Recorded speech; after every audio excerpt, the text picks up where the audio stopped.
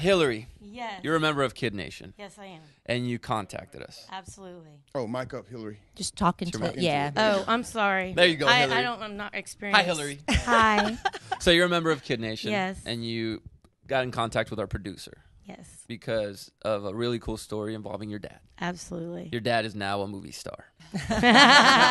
He's always been a movie star to me. All right. So we brought you in here obviously because you guys are part of our family, but because we want to get to know your dad, John. So tell us about your family real quick and why you hit us up. Well, we've been listening to y'all for 20 years. It feels like you're a part of our family. Right. Y'all are our dinner table conversations and everything we listen to in the car every day, and we know each and one of you, every one of you, more than enough. We're not stalkers, but we do know you a lot. So it was just really important to include my dad's story. He means so much to me. I can't imagine my world without him, and I really wanted to get his story out because I think it's so important, and it's so important to know about his journey and the 15 years that we've gone through with him. And I know my brothers and sisters wanted to be a part of this, and we just wanted to give back and help other people that may be going through the same thing and create awareness. And what your father is living with is ALS, Yes. right? And it's Right. been an ongoing battle for 15 years, you said? 15, which is record. And Yes. most people die 2 to 5 years. Yeah. 15 years. Yes. We have Mr. Paine in front of us. Still here. Hey, John Paine. 15 years later. So when they Fighting. first gave you the diagnosis and they told you that the outcome wasn't looking good, what was the first thought that went through your mind? Partial mental shutdown, Yeah. disbelief, Numbness. numbness, a little anger, a number of things, just because this was the kind of thing that was supposed to happen to others Right. and not me. And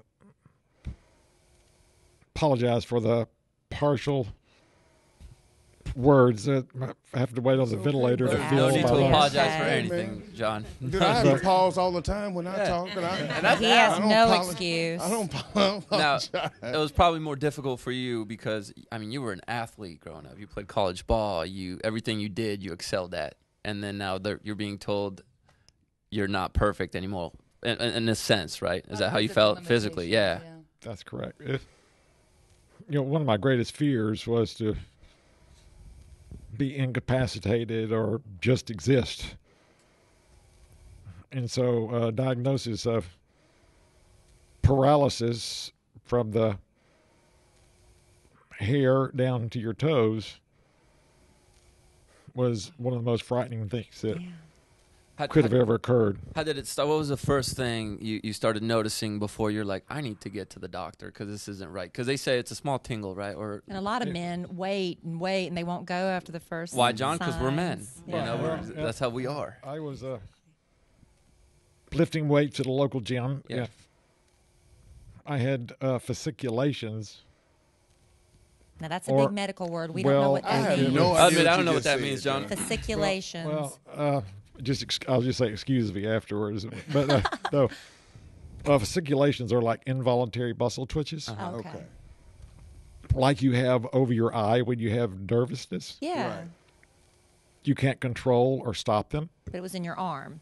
But it was actually in my forearm, yes, and began to lose string in that arm, and which was highly unusual. So my wife suggested that I go to my doctor. And of course, you didn't listen to her Now, at first. Margaret, For 3 years. Yeah. Exactly. Mrs. Paine, how many times did you have to tell him go to the doctor before he finally Just went? talk right into the mic, Mom.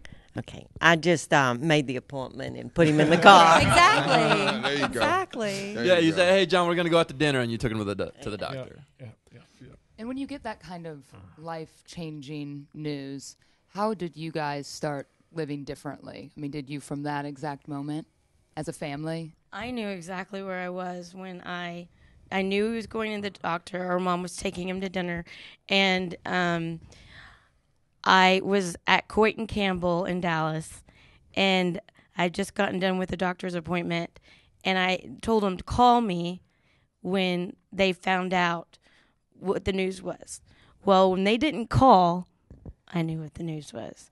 And I just drove around and around that stupid Einstein's Bagels at Coit and Campbell and walked in to the house, and they were both sitting at the the table where we ate, and they were just in I could see the shock.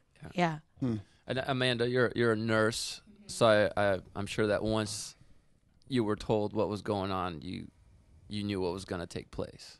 Well, to tell you the truth, I was in nursing school at the time, just finishing up, and so I had really never heard of it before. And so I headed.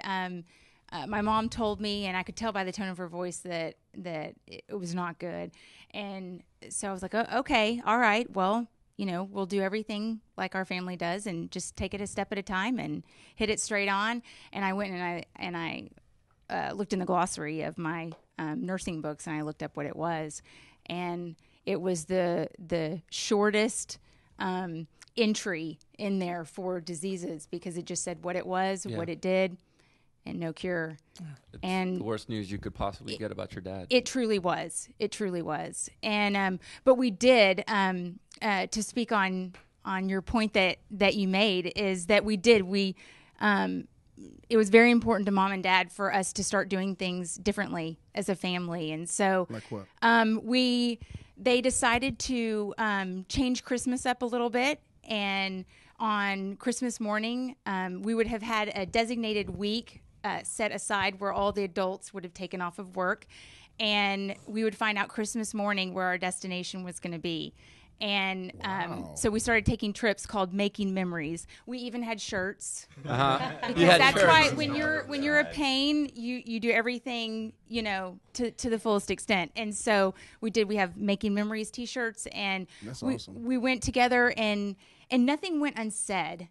If you thought something, you said it. If you were thankful for something, we said it to each other. And I think that made a really big difference. Every emotion you felt, anger, happiness, sadness, you would just throw it out there for the family to hear. Exactly. John, from the moment you were diagnosed, when did you start feeling pain, and then when did you start losing your extremities, the ability to use your extremities? Well, things just began to get heavier, and so people would say, "Oh, you can still pick up that cup of coffee. Mm-hmm. You look just fine." What they didn't realize is that cup of coffee weighed 100 pounds. And so it was all I could do to pick up the cup of coffee. But then certainly, another few months, and then you get to look at the cup of coffee, wishing that you could pick it up. Right. At that point, you go through a process of saying goodbye to things. Your freedom, basically. And saying goodbye to holding your wife's hands, saying goodbye to taking a walk, saying goodbye to putting your own clothes on, saying goodbye to taking a shower. But it helps a process called acceptance. Right. Rather than fighting and mentally struggling, you learn the process to accept what you have. Doesn't mean you have to like it. Right. But you learn to accept it bit by bit. Because we're either becoming bitter or we're becoming better. And I didn't like the bitter part. I didn't like being around bitter people. Right. And I didn't want anyone to have to experience that with me. It took away your ability to do the things you loved, but it didn't take away your spirit. That's the one thing you can hold on to. This diagnosis was, 2 to 5 years is the average life expectancy after that, right? And it's been 15. What do you attribute that feat to? Let Pop, the can I take brothers this speak. Okay. I'll take this, Pop. Oh, the guy from the brawny paper towels who wants to speak. Yes. I love it. My dad is a fighter. He's always been a fighter. Yeah. He's always been the guy that, most dads teach their kids how to kick a ball. When you kick it and you watch where it goes. My dad, when he kicked a ball, it disappeared. Am I right, bro? True. Am I right? Yeah. So this guy, he could do anything. He had superhuman strength. But what we saw happen is this superhuman physical strength as it began to melt away over the months, days sometimes, because it comes in waves. It's fast, isn't it? It's fast, but it happens in waves. So you're steady for a little bit, and then wow, that hand just disappeared, and you can't use it anymore. The neck stops functioning. But we saw that external fight shift to the inside, and he never ever lost hope. He still has hope. And that's the blessing that he continues to give people is hope. And so my dad's a fighter, and you don't see it on the outside. Yeah. He doesn't have the big guns he used to, but the spirit is alive, and the spirit is well. The movie you guys created, what do you guys call it? What's the title for it? The Luckiest Man. One would say a person with ALS would not be considered that. So why'd you guys go with that title? That was your That was call, John? Why that title, John? Well, pretty simple. The things that I had always wanted in life were really the internal things of peace, contentment, joy, intimate relationships, and discovered just how important all those were. But, and more importantly, had attempted to fulfill those in much of my life through success, achievement, accomplishments, the good opinion of others, you name it, a lot of yardsticks that are used. And I'll just tell you that I did not receive those. Peace, contentment, joy, intimate relationships from all these other sources that I've just described. But I discovered those on a journey of transformation, on a transformation of the heart, a transformation of slowing down, a transformation of solitude, a transformation of, yes, Kelly, what you were talking about, a deeper relationship with God. And through that, I did receive all that I'd ever looked for, longed for, or desired. And a peace occurred in the midst of turmoil. A contentment occurred in the midst of a horrible diagnosis. A joy occurred in the midst of very bad circumstances. And so, and intimate relationships occurred with the most important people in my life: my God, my wife, my children. And how could you not be the luckiest man in the world when you had those? I'm jealous of you. You're so inspirational. You are in such a good place right now. I seriously, I'm just like, man, he's got it together. He leads a yoga class. Do you want to? Does he really? Very limber. I mean, I'm telling you, you seem like you're in such a good place. Like, And we have no room to complain about anything. You were saying this is a movie, This The is a Luckiest movie. Man, and this is by the same people when we had about Travis a year Mills. ago with Travis Mills, the same producers. How did you get in touch? Did they find you? How did your story get to the movie producers? Actually, our pastor, Neil Tomba, we've obviously known him for a number of years, and he nominated Dad and contacted Photolanthropy on our behalf. And so they reached out to us, and it's just been really neat to see that all come together and And they the have been timing just of an that. absolutely fabulous They have. organization to work with. This They is have. created to. This is not to make money. This isn't to be entertained. This is to change lives. That's Correct. the point Correct. of this. Inspirational stories Yeah. to change lives.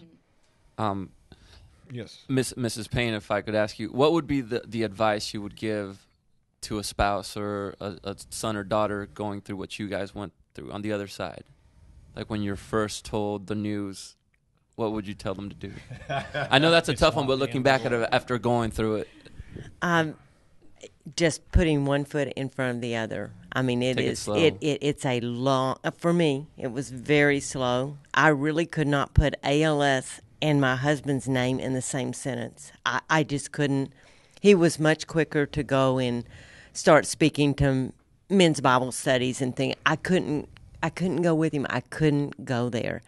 So God was gracious. It was a slow process for me, and I just took the amount of time I needed. So I think that for everybody it is do what you need to do to begin to let And it. everybody's journey Yeah. is different. Yeah, Right. everybody's journey is so it's okay to different. cry. It's okay to be angry Oh, as long as yeah, you come out yeah. of it like you did. Yeah, Do you and believe reach that out. everything happens for a reason? Some people say some stuff just happens, but do you think there was a reason for all this to happen to your family? I don't know. I won't say that I think there was a reason, but God has done amazing things in our family through it. And like he says, I wouldn't go back to the way things were before, even when everything was so much peachier looking, according to what the world would say. I wouldn't go back to that Family's because my closer. relationship with God is totally different. My relationship with my husband is totally different. My children, I wouldn't go back. Well, we do want to I'll tell take people it. about the movie. The book is almost complete, but the movie is complete Yeah, now, there's a right? screening And we're having a tonight. screening. There's a screening Correct. Angelica At the Angelica at, Theater. at the Angelica at the Theater. Mockingbird. Now, if we're not able to make it out to the Angelica Theater because we don't live here in Dallas, I mean, is it too late to get tickets? I mean, is this y'all like are a all thing? invited. We've Really? got you on the very, very front row. Is that okay? Thank you. I'm gonna make it happen. It is sold out. So, I knew it. 3 theaters. but yes. Look at you. Are we going to be able to purchase this movie or to watch it Yeah, somewhere? is it downloadable? How do people? Is it going to be going across the country in small theaters? You know, we are still mapping that road out. The greatest thing and the biggest help for leading us down that avenue is for those of you who do see it tonight is to make comments, go on social media, let people know what you think, and because it is our hope, it is our desire to be able to get it into the hands and the screens of other people and be able to share it around the country. Just didn't can't you go to photolanthropy.com or where do you? If you can find out any details about the film and where it's at photolanthropy.com. And we'll put a link up at kidnation.com to Yeah. make sure, just in case they don't. So we don't have to absolutely. spell all that for people. That's Yeah. a lot. Because there may be a few there may be a few tickets left, and Yeah. Katie's already said there's tickets for anybody in the Oh, show. that I'm wants- down. Okay, there Yeah. will be a link at kidnation.com. Name of the movie is The Luckiest Man. And Mr. Paine, if there's anything you would like to say to anybody that is starting this journey that you've been on for 15 years, what would that be? oh, No pressure. In short summary, but Oh wait, short sermon or short summary? summary. Okay, summary. Yeah. wow. No, there is always hope, even in the midst of the darkest cloud. I can't always say to everyone that there's a silver lining, but I can tell you that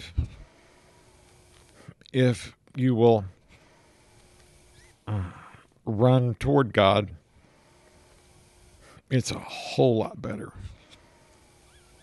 than running away from him. So my encouragement would be to run toward him and look for the hope that only he can provide. They have told you, my children, that the things that I used to could do,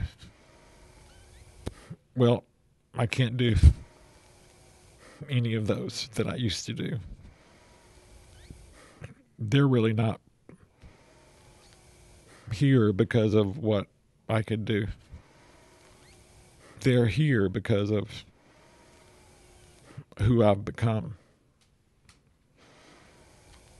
And it's a different person. I'm excited to be that different person. I hope for others they don't have to receive a terminal diagnosis to decide to become a different person.